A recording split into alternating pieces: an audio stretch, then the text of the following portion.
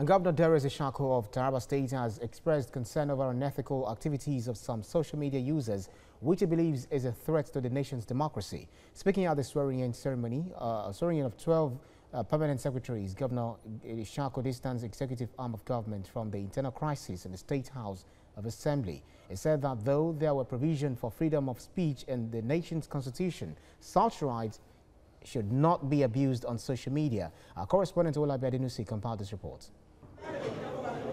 Taraba State recently trended on social media with reports that the governor's wife was involved in the recent crisis in the State Assembly. Governor Darius Ishaku and the PDP state chairman were accused of being co-conspirators who fueled the crisis. The governor has since come out to deny this, insisting that what happened in the House of Assembly was purely a legislative matter, which the executive arm of government played no part in.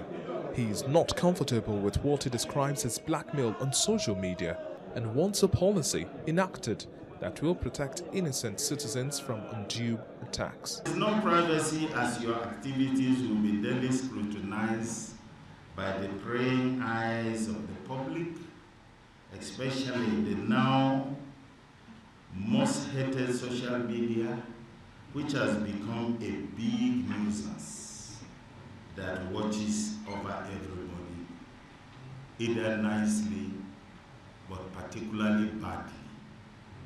They report all kinds of rubbish in the Facebook, in the social media. The former Minister of Power and Productivity, Joel Ikenya, and the People's Democratic Party state chairman throw their weight behind the hate speech regulation bill. We are in a free society, and that is freedom of speech. I think that is why the National Assembly is trying to give off another new law. These are fake news.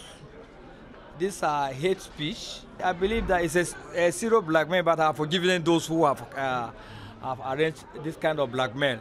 I'm here because I am a former member of the House of Assembly, to attend, to watch what they are doing. Some 2 months back, you have heard what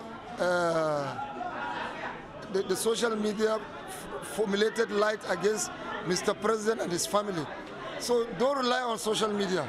That is a lie. There is no crisis in PDP in Taraba State.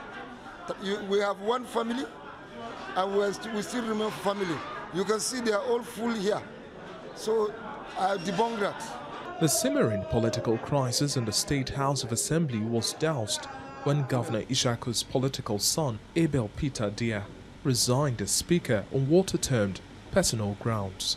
Governor Ishaku has appealed to the lawmakers to put their house in order, despite claims in certain quarters that the executive arm of government initially stirred the crisis, which eventually consumed many principal officers.